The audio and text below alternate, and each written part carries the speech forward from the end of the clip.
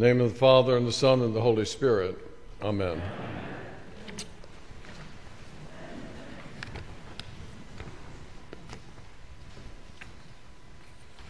I'm sorry, Duke fans.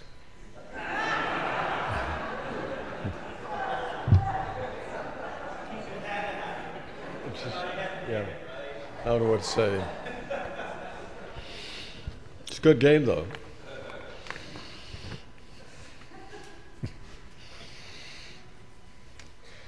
So nothing we do and nothing that Jesus did is without historical context.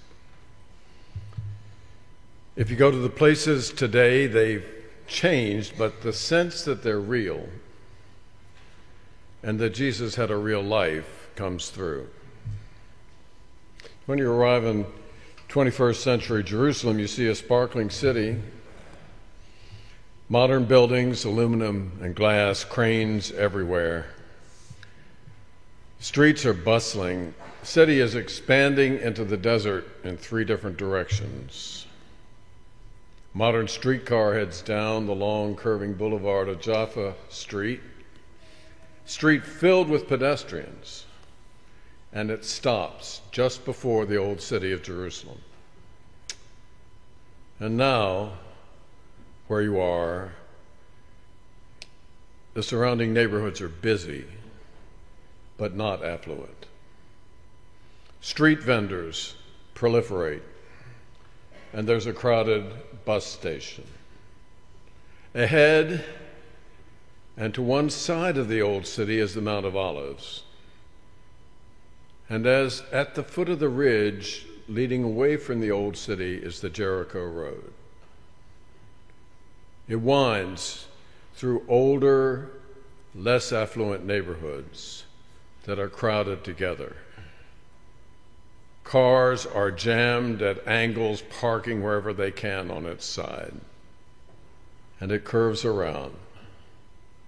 And then, as the ridge of the Mount of Olives comes to an end, the road suddenly stops. Across the road is a barren concrete wall 30 feet high, capped with barbed wire. Directly ahead of you, if you could see through the wall and up the next hill, is the village of Bethany. It's a short walk, but you can't get there anymore.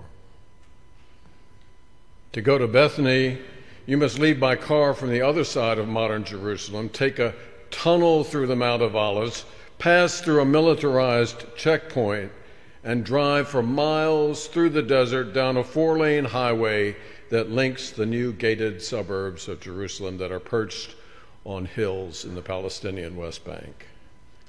And finally, you come to a connecting road and traverse up to Bethany from the back. Nearly 20 centuries ago, Jesus walked from the old city of Jerusalem to the village of Bethany, to the house of his friends Mary, Martha, and Lazarus for dinner. 6 days later, he was executed at the old city by Roman authorities. And as I reflected this week on that dinner in Bethany, 3 themes kept persisting in my mind, which helps, by the way, because you need 3 themes for a sermon, I think.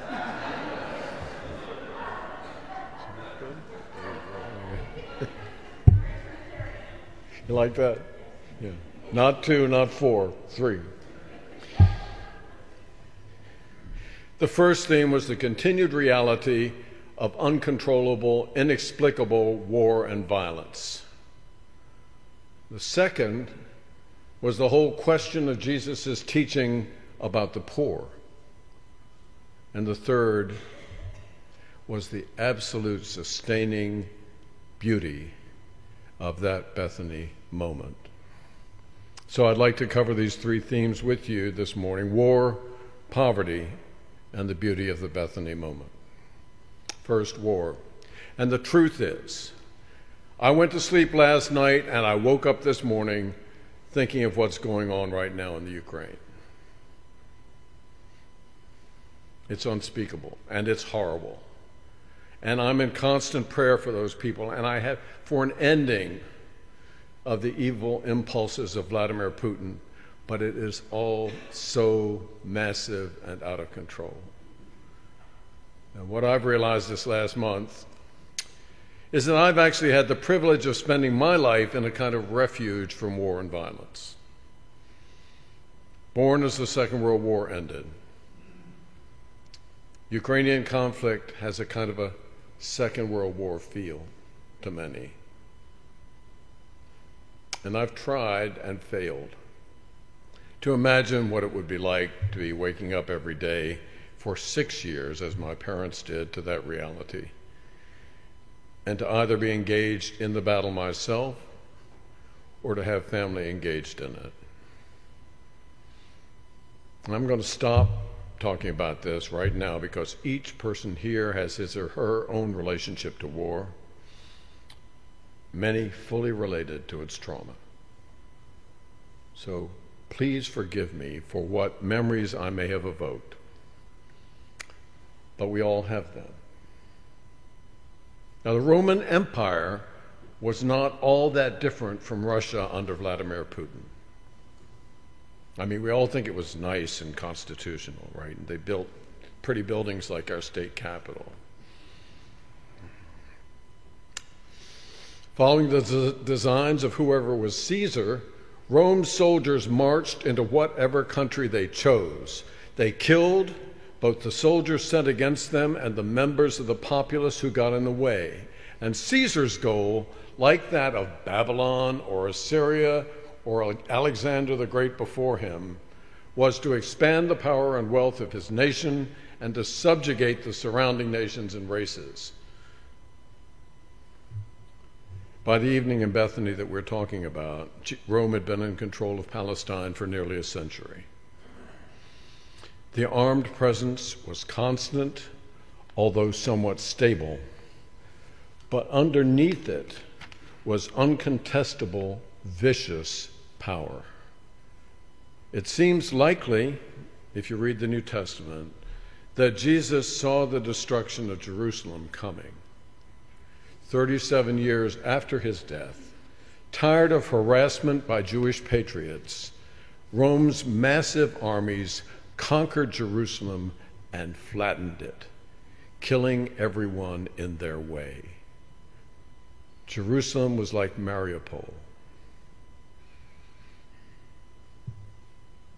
Now that's what Jesus could see that night. As he left the old city and he walked back along the road to Bethany, following the ridge of the Mount of Olives.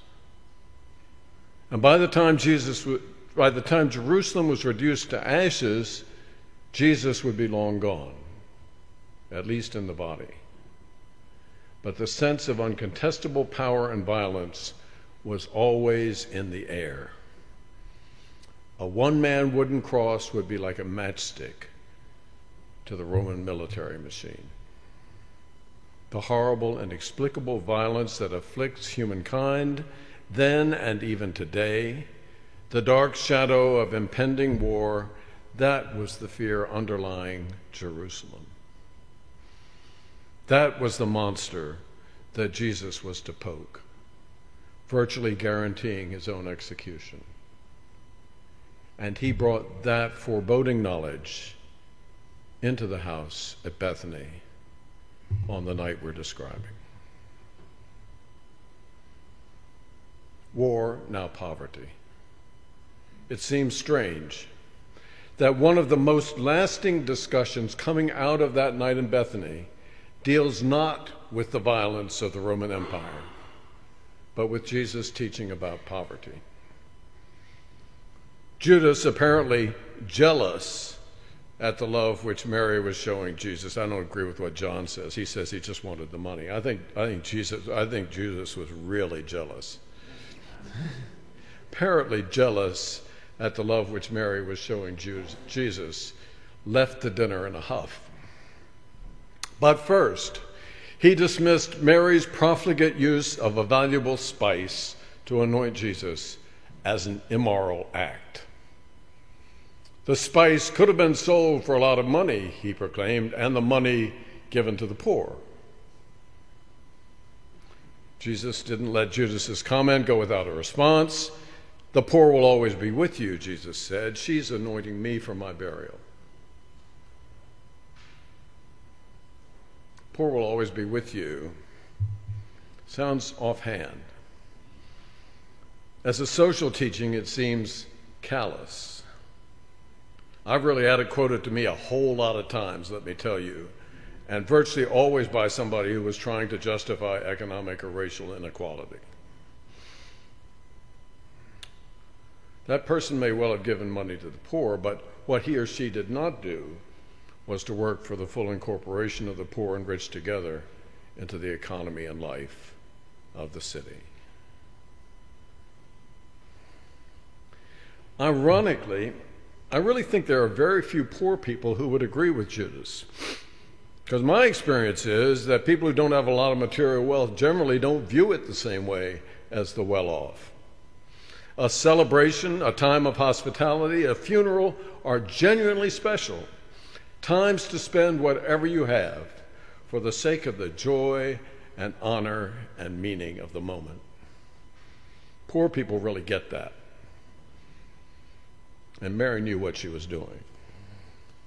But more to the long-term point, Jesus had always made his teaching about the poor very clear. And he lived what he taught. In his first teaching at the synagogue at Nazareth, Jesus quoted the prophet Isaiah. "The Spirit of the Lord is upon me," he said, "because he's anointed me to bring good news to the poor. The kingdom of heaven is at hand," he said, "repent." So this wasn't the beginning of his conversation between Jesus and Judas. For Jesus, the existence of rich and poor was not something to be solved in a one-off violent revolution.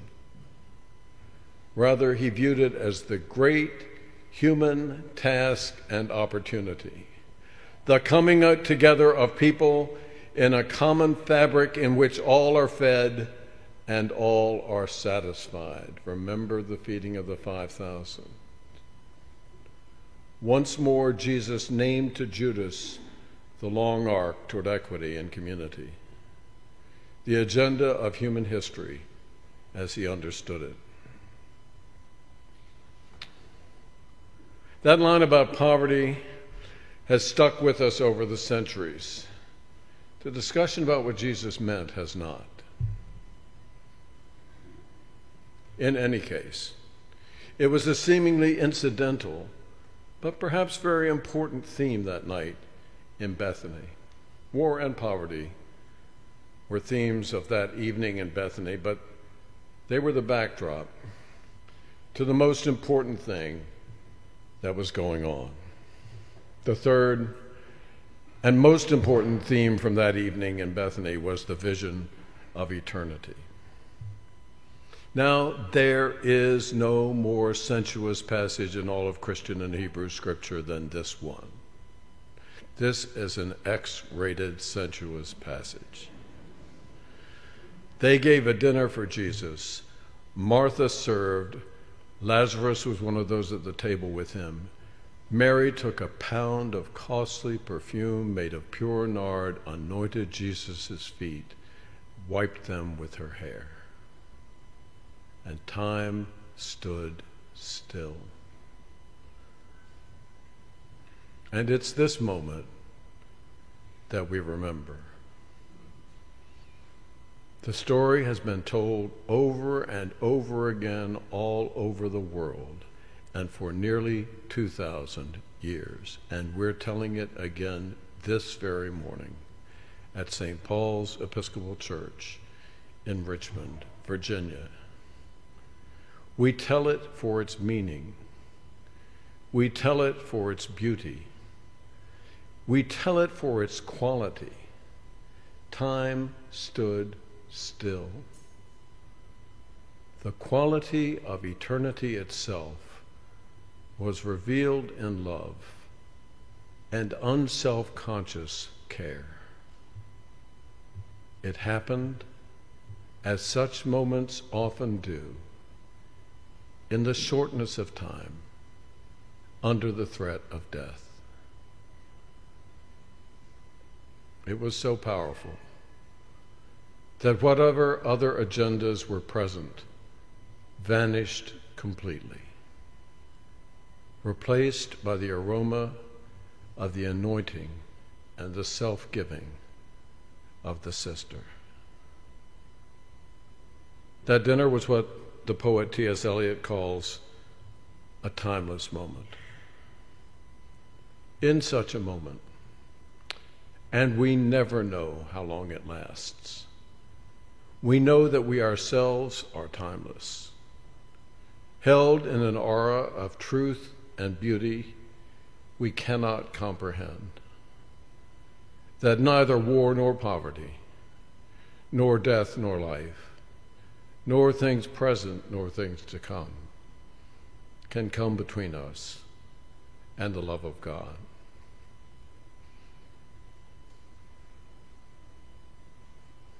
That's the real story of the dinner at Bethany, and it's why we remember it.